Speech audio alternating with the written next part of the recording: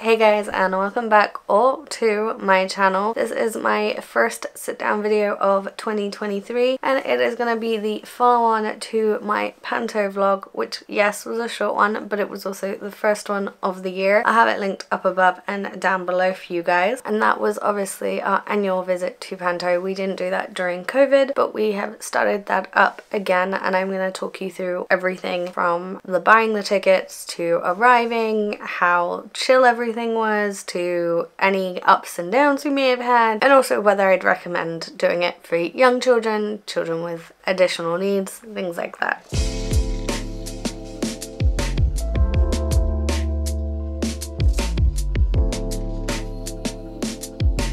So for a little bit of information, we went to Nottingham Royal Theatre to see Snow White and the Seven Dwarfs. We did buy a programme, and this particular show had Joe Pasquale, who was Muddles, and then Faye Tozer as the Wicked Queen. We bought our tickets earlier in the year, I want to say around my birthday. You can actually start buying them now, which we are going to actually do real soon for this year's, but we bought our wheelchair tickets from the actual venue. So when you book online, you only get normal tickets. If you want a wheelchair space, you have to physically go into our venue. This may differ from different theatres, so do check with your local theatre. Make sure you're checking their website, calling them, whatever you need to do. We choose to get ours early just because we found that's how we get the best seats. This year we got our wheelchair spot in the upper dress circle, so that's sort of the one above the stalls, and that's on the first level. So you probably saw from the vlog, but I'll put some clips in here. This was at the very back of the area, but it was on a platform section, so there's stairs to go down. We were on that very back platform bit where little one had an amazing view of the stage, of the backdrops. He could see everything. If anything, well, if I say if, when a car came up into kind of the air, it was a very good position for him. And if we can't get a stall wheelchair seat, we will opt for preferably getting that one as well. But we were also going to look into how much getting a wheelchair box was, just because it would be a different experience. It would give little one a little bit more room, and would also mean that he didn't have to worry about people walking past him or anything like that. But obviously I will talk you through all that in a year's time when we go to Panto again. So for this showing, this was actually a relaxed showing, which meant the music was a little bit quieter than you would get in a standard showing. The house lights were on, but they weren't dim, and they weren't selling their souvenirs, their light up swords, things like that, until after the show. If you were booking as a carer an additional needs, adult or child, they had a carers pack online which you could click the link to, and that gave you all the information from timings of how long each half would be, how long the interval would be, roughly how long coat rooms and things like that would be open for, and how to get from each floor, as well as where the disabled toilets were. And they also supplied you with packs so that you could print those off and have those for your child if you use them. We didn't actually use them just because I didn't bother to check until after said show, which was my own fault. I normally do all of that, not mum. I just didn't check. We were very busy during December, so that will be something that I will make sure I'm pre-organized with and I'm ready for the next showing. But also, if you need a visual story, they have that as well in a whole separate link. Well, ours did anyway, so that is a great aspect from Nottingham the Royal Theatre, is that they are aware of the many different needs of additional needs, adults and children, and they were already accommodating before we even arrived, which I think is wonderful. They did ask us to get there half an hour early, so the performance started at 2:30. We were asked to get there for 2 just to allow for getting into our spot. But also arriving earlier meant that little one was able to go to the snack counter and actually pick what snacks he wanted. These snacks actually were cheaper than I thought they were going to be, and they range from around £2 to £4. And he picked, for his first half, he picked a bag of sweets and a can. We all had a bag of sweets and a can each, and then during intermission mum went and got him another drink and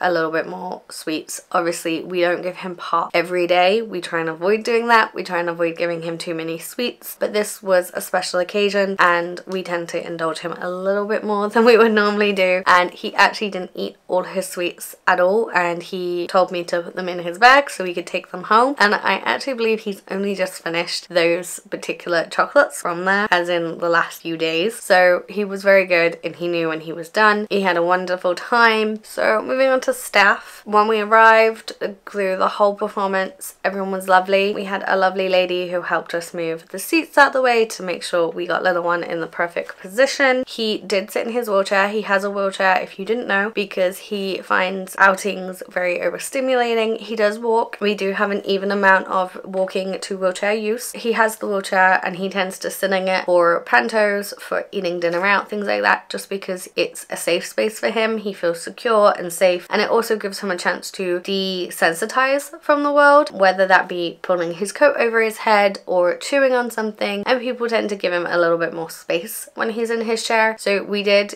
obviously take his chair. We did sit him in his chair for panto, just because he has a belt on it, we can confine him a little bit more, particularly if he is using his rocking stem. We find that with his belt on for his wheelchair, his rock, he still can rock. He has the ability to rock. We're not stopping him from doing that, but it's a lot calmer. It's not so rough where he is lifting. If he's doing it stood up, he'll lift one foot completely off the floor. So that was another thing we were taking into account, is his stimming. We definitely needed his chair, but during intermission he did get up. But getting back to staff, everyone was lovely. A lovely lady did come and help us make sure that he was in the right position, let us know we couldn't film or take pictures during the actual performance. We could film the area before or during intermission. We couldn't film during the actual show, which was fine, which is part of the reason the vlog was so short, if that makes sense. Now, we did have a little bit of a hiccup with staff in the after show. In accessibility wise, there are stairs and then one lift. It is a glass lift. This lift fits 2 wheelchairs and 3 kind of standing up people. Now, this lift was being used by anyone and everybody, and one member of staff particularly was making rather snarty faces and was being rude to other members of the public, not us, about using the lift to go all the way up to the very top floor instead of using the stairs. I do appreciate that that's a lot of stairs, and it was the end of the performance, so everyone was swarming out, but that lift is there for people who generally need it. Now, I could have helped little one down the stairs and had mum take the chair down in the lift as she could. The only problem with that was there were so many people that he probably would have got about halfway down the stairs and started panicking because he would have felt rushed, and so I just made the decision to wait it out. He's not very good with glass lifts, and I appreciate that you can only do what you have, but I think maybe not having a glass lift would have been better for that particular venue, particularly because it is sort of, it's up against a wall. You can see everyone, you can see down. It can be kind of disconcerting, and that's someone, you know, me who can mask and deal with being in public, whereas little one obviously can't. My mom's not very good with glass lifts either, but it was doable. We only had to go up 1 floor. That was really our only hiccup with members of staff at the time, as you will know from the vlog, and I think past in and pretty much most of my vloggers videos.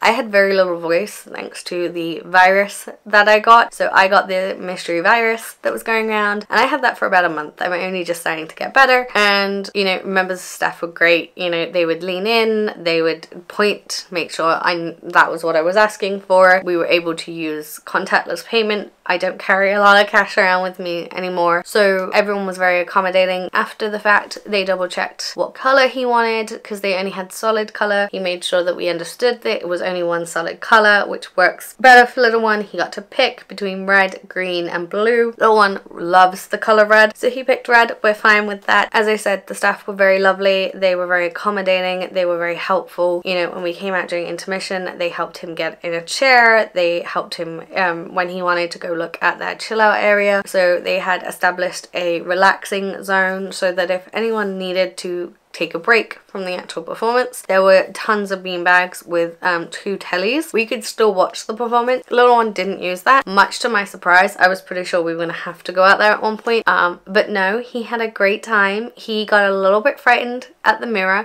but once he realized it wasn't real, a electronic arm, so because he couldn't originally see the arm lifting the mirror up and down, little one did freak out a little bit, but he was fine. He didn't want to leave the performance. He was just unsure, and he buried himself into my side. And once he realised, because he got a glimpse of the medal, that there was something up lifting it and lowering it, and that she wasn't really using magic, he was less freaked out. And obviously there was a goblin and things in it for the magic mirror. When he was sitting in the beanbags and he was giggling and things like that, the staff were interacting with him. One particular staff member helped me get him back to his chair because my mother had gone to the bathroom and he was excited because the show was starting, so they helped me get him to his chair and made sure, you know, it was situated, because I was trying to carry drinks and things at the same time. So that was lovely. They didn't have to help. When they give you these time frames of how long the first half, second half and intermission will be, take the information with a little bit of a grain of salt, because you never know what's going to happen, particularly in a relaxed performance. Ours actually ran over a little bit because the cast, particularly Joe Pasquale,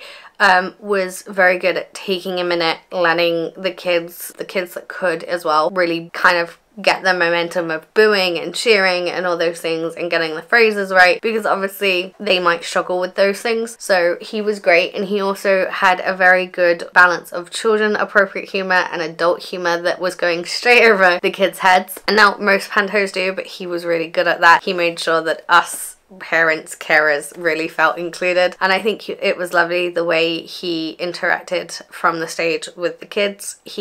Joe Pasquale was the one that came out with the sign interpreter, who was stood in the corner the whole time. Now little one does use a mixture of BSL sign language and Makaton. I grew up using the basics of BSL as a child due to chronic ear infections, so that was actually quite useful for both him and me in sections where I couldn't always hear over the kids cheering. And little one did actually get a giggle out of it because he understood some of what she was signing, which made him feel a lot more included and understood. And I think it was very good of the pantomime to make sure that she was recognized and somebody came out and introduced her and let everyone know where she was going to be, that she'd be there through the whole show, what her name was, and they very much included her in the bow at the end as well, which I thought was very good. I know a lot of places do that, but some places also completely ignore them. As I said in the intro, we have already decided to book for this year's panto, which is actually, we already know is going to be Dick Whittington. This is one of Little One's favourite pantomimes, and it has Shane Ritchie in it this year, so we are going to book that. We're going to go in end of January, I believe, to try and get that booked. We are going to try and get a similar seat that we got to this year. The reason we're choosing to book is we found that Little One loves these. I'm actually going to see if there's any shows for him during the year, because it's another stimuli for him, and it's also an experience that he would normally miss out on, that he doesn't have to. There were definitely some shows that I looked on the website for our local theatre that worked for Little One. The reason we go to that particular theatre out of all our local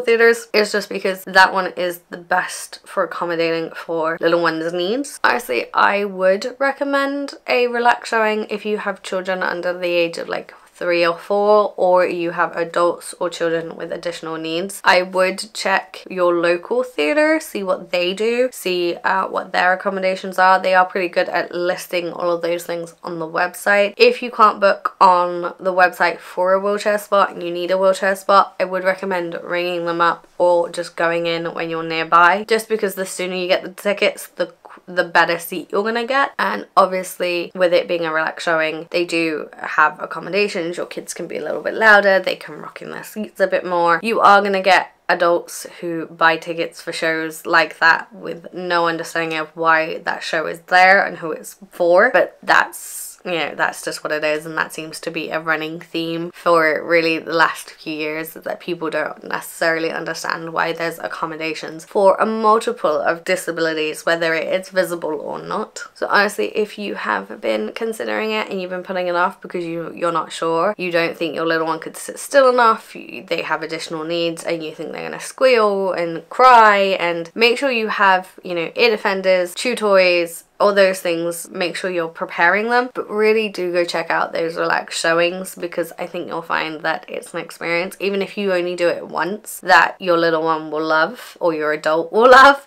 and at least you know that you tried and they got that experience that you wanted them to get, because a lot of these theatres are very accommodating and they do understand.